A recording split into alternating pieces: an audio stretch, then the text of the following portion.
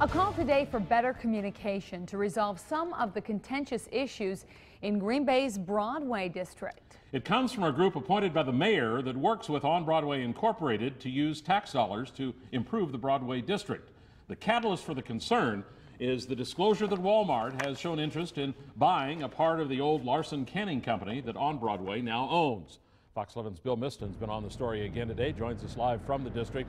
Bill, bring us up to date.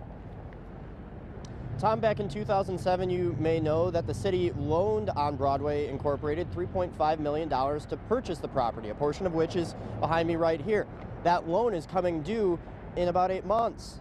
Green Bay Mayor Jim Schmidt has said he's opposed to the construction of a Walmart supercenter here in the district, and again made his position clear at the Business Improvement District's board meeting this morning. Also again calling for a change in On Broadway leadership. Tonight, we have multiple views.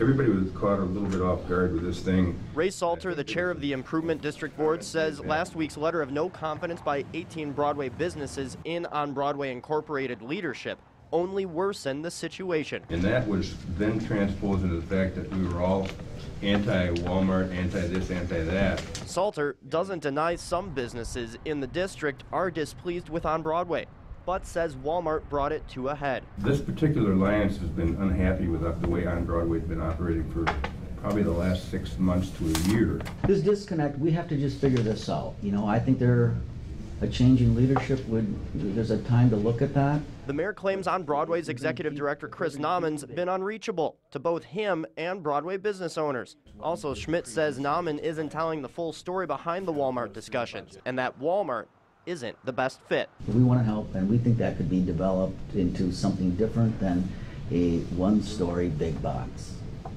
But I'm just the mayor. It did break publicly, and obviously there's been some backlash. But Nauman says nothing has been decided for sure, and that his group is now waiting to hear back from Walmart. But at this point in time, it's purely a land option. It's purely a window of opportunity for On Broadway or for Walmart to do their due diligence, and for them to come back to the Larson Governing Board and say we're either interested and want to pursue forward, and here's our proposal, or no, thank you. Nauman says any type of proposal would be put before the public for discussion if and when that plan is brought forward. The expectation is that will be in about 45 days. Tom? Bill, question before we go. Is there any idea what Walmart might propose? We're not sure what they're specifically planning or what they're doing as far as Green Bay is concerned, but what we do know is that yesterday in New York City, Walmart's president and CEO at a retailing conference did detail the company is going to be building more of its smaller neighborhood markets in the United States in the coming year. Whether or not that's going to be an option for here in Green Bay, we'll have to wait and see.